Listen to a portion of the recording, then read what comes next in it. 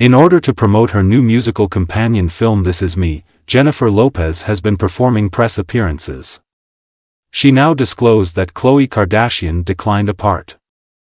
The 54-year-old Lopez has been doing press for her musical film, which will be released on February 16 along with the record of the same name. She disclosed that she had approached a number of Hollywood celebrities about jobs, but that some had declined, including Khloe Kardashian. The 39-year-old's potential position in the movie is unknown, and as of right now, Khloe hasn't discussed it or shared anything on social media. The news also coincides with Lopez's recent admission that she contributed her personal funds to the movie's production. As this new Variety article reveals, she paid over $20 million. Regarding Kardashian and others declining parts for the movie, she acknowledged that many people dislike being in the spotlight, even members of the Kardashian family, who are arguably the most photographed family in the world. People are afraid to show who they are. I understand. It was quite a while for me. I'm terrified.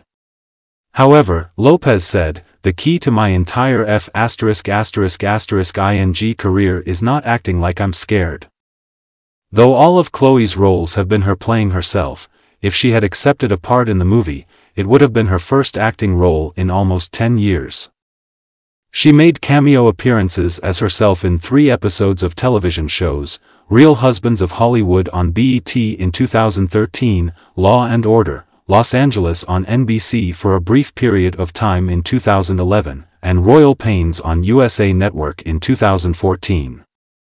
She also starred in the 2019 miniseries For Schemes, which promoted her sister Kim Kardashian's shapewear brand, and the 2014 short film Hypnotic Sparkle.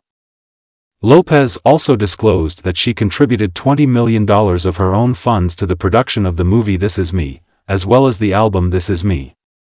Now, the documentary The Greatest Love Story Never Told comes last, followed by a love story. The documentary will be available on February 27. The record and its musical companion video will be available for purchase on February 16. Affleck called the love letters Lopez received from him, the greatest love story never told. Lopez invited artists to record the CD in her home theater. Years ago, Lopez's longtime producing partner Elaine Goldsmith-Thomas said that J.Lo had informed her that the project would cost $20 million of her alleged $400 million net worth. She's saying, I think I'm going to finance this myself, and I'm in New York.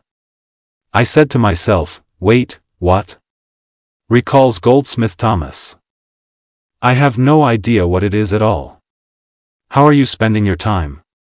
I was concerned. How come you telling us your story? It's too intimate. Put an end to it. I felt uncomfortable for her, she said. Although Goldsmith-Thomas acknowledged that she was petrified the whole time, she never felt completely at ease with the idea. Nevertheless, she now knows why. I was worried that as she described her path, it would appear to be saying, this is my journey from Ben to Ben. And that is not the point.